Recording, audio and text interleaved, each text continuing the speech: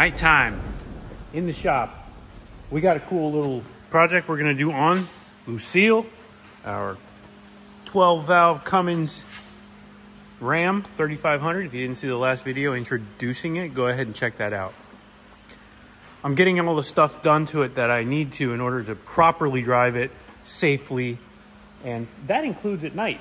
So these headlights have to go.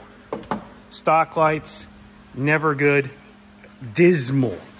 When I say dismal, like on low beams, I think the marker lights, the side marker lights are just as bright. It is bad. So, in my experience, the best thing you can do is switch to an HID. You know, there's a lot of people that say LEDs are good now, but I'm still a firm believer that a cheap set of HIDs is way more effective than going to LEDs. And part of that switch over, you have to get rid of these refracting, I don't know what you want to call them, lenses. So we're gonna do that. We've got a box here with our HID kit, and we got a box here with new lenses. Brand new, brand spanking new. These are gonna just light this truck up like that. Light this truck up. It's gonna make it sparkle. So let's go ahead and get these on this truck and see what we're working with. Beforehand, I'm gonna go ahead and just turn on these dismal headlights so you can see what I'm talking about and just how poorly they light. So we'll turn lights on. This is with the high beams. Let me take the high beams off.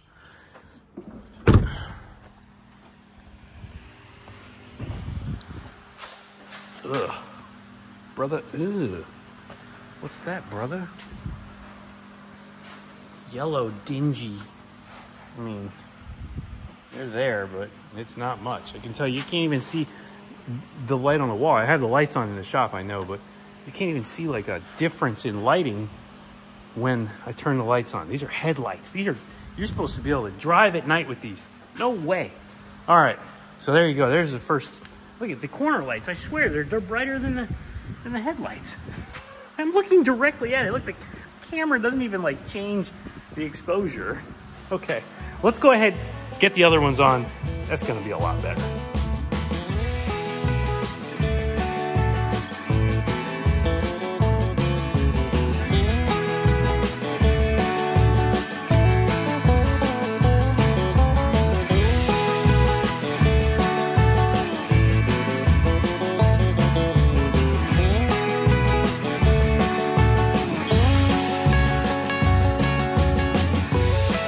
All right, we got one side done. Man, look at the difference. Ew. Ah, man, that is something. Let's get this side done and then we'll see what they look like on, because that is a huge difference. Number 2 is on. Moment of truth. Let's see if everything works. Pretty easy connections, so I don't see why it shouldn't. Here we go. All right. We got one light. We got 2 light. There we go. We'll give them a minute to warm up. HIDs take about, I don't know, 35, 40 seconds to start getting really bright. But man, I'll tell you, when they fire off, there's nothing like them. Look, you can already see, look at the light already against the wall over there. I mean, it's a massive, massive difference. You can see the exposure on the camera changing. See that? That's a surefire sign that its lights are bright. See that? That's the exposure. It wasn't doing that at all with the stock lights. So that's a huge difference you can see. Yeah, big difference. Oh man. We'll take it out for a little ride and make sure, we got to get them, make sure they're pointed right and everything, but they look pretty close, a little bit low on one side. So I'll straighten them up and then take her for a ride and see. But whew, way better. Completely changed the look of the truck.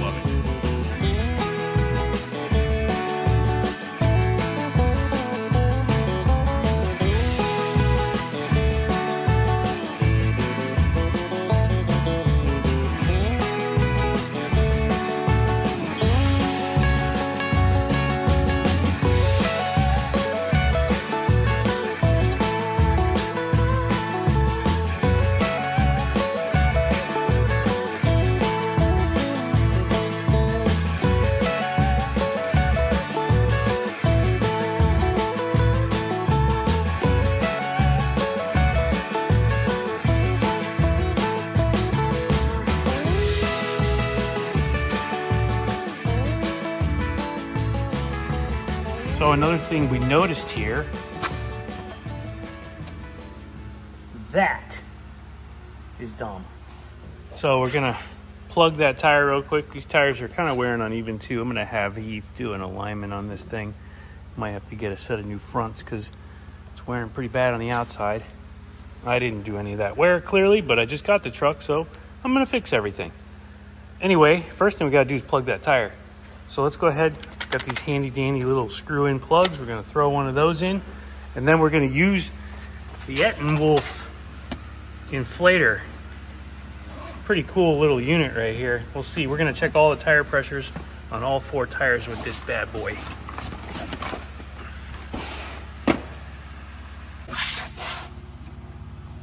This is really simple to use. All you have to do is just hook it up, turn it on, shows you your pressure, 45. We're gonna select what mode we want. We want a truck, right? And we wanna turn that up to, let's do about 55.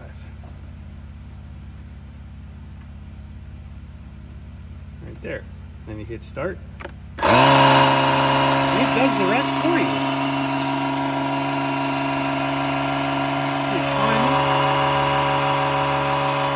Really handy if you're out in the field. You don't need to drag a compressor hose all the way out to where you are. So we'll let that one fill up, and then we'll go to the rest of them and make sure they're all done too. Well, I told you we were going to do it. Here it is. Governor Springs, guys. We've got Lucille ready to go. We're gonna go ahead and pull out the stock Governor Springs, and we're gonna put in these 2 bad boys on each side. You got this extra one for 4,000, but we're only gonna do 3,000 because we're using stock valve springs and we don't want to float. So we're gonna put these in on either side with the seat to go with it, like so. And we're gonna leave those 2 out. So there you go. So let's go ahead and get those in. This is effectively gonna raise our defueling point from 2,400 RPM, 2,500 RPM, all the way to 3,000 RPM. Right now, as it sits, the truck is done 26, 27. It won't even rev past that if you hold your foot to the floor. So with these, hopefully we'll get a little over 3,000. I think 3,200 would be safe. And that'll just give us that much more power band. I'm talking about a 10% or more, 15% increase in the power band.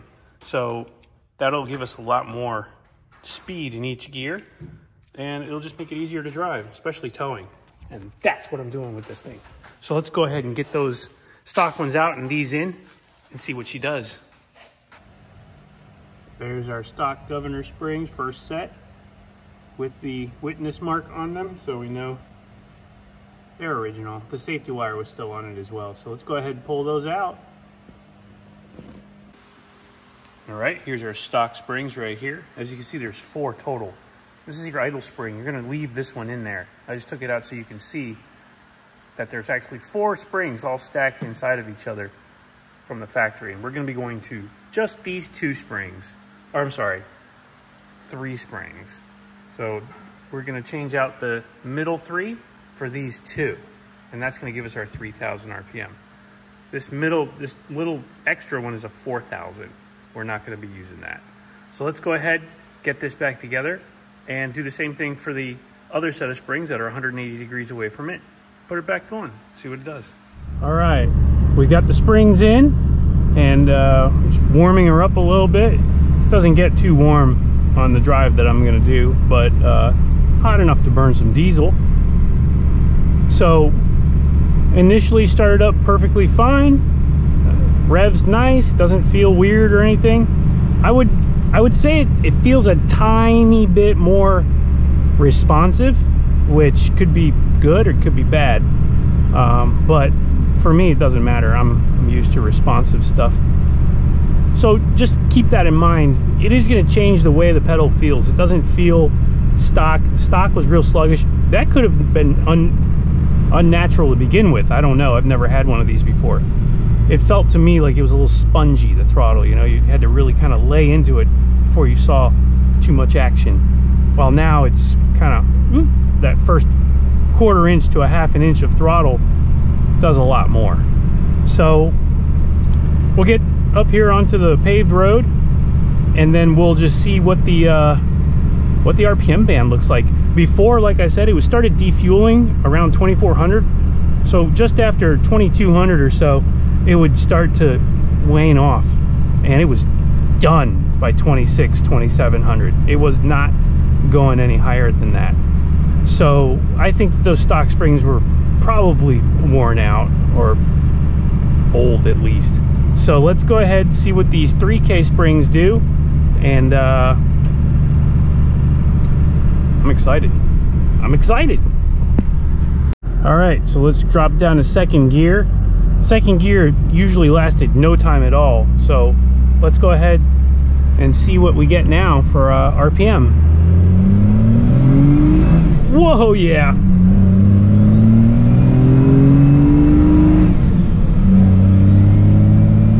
That is way better.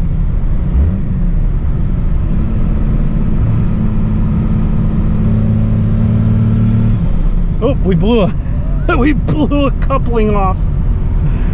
No boost. So that's pretty strong, as you can see. Way better. Awesome. I'll get that coupling fixed, and we'll get back out here. Wow. Way going right past 3K though, huh? Cool. Okay, so we didn't blow off a coupling, we blew off the boost line, which was hooked up to the AFC, so that's a good kind of a safety. When the AFC blows a line off, it defuels, so you just lose all your power. So that was cool, easy, just stuck the hose back in. I gotta put some zip ties, you know, running 35 plus pounds of boost is definitely gonna do that. So let's get back home and follow up. All right, we made it back, no problems at all. This truck dialed, working perfect. So the verdict is in. The governor springs on this truck are working great. Full disclosure, they were just some Amazon springs for 17 bucks. I didn't go crazy and buy like the $200 ones from any of the big diesel shops because I didn't see a reason why. Plain and simple. So you could do the same thing. 17 bucks, not bad. That's a cheap mod. And you can see we unlocked an extra 400 plus RPM, 500 RPM easily. Before, we were having trouble getting over that 2500 RPM hump. It was literally on its face by 23 to 2400 and going down as it reached 2700 max. Would not go any faster.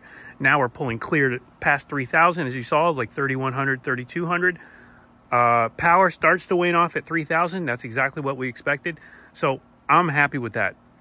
That just unlocked a whole different gear for being able to tow, which is what this truck's main purpose is, and a little performance if you're looking for that out of one of these tow rigs.